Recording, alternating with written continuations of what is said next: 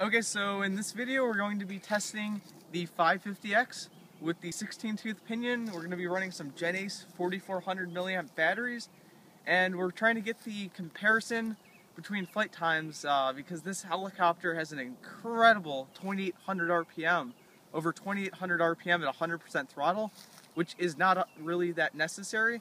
Found out about 85% throttle is a perfect number on a 16-tooth pinion to be getting around 2400 RPM. So here we're going to test it at 85% throttle at 2400 RPM, and you be the judge on, and this is ungoverned, and see what you guys think of it. So get ready and start spooling it up. We're running the DHA chain.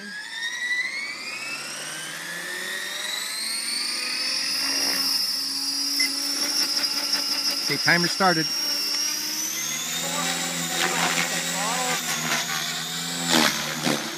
Go higher.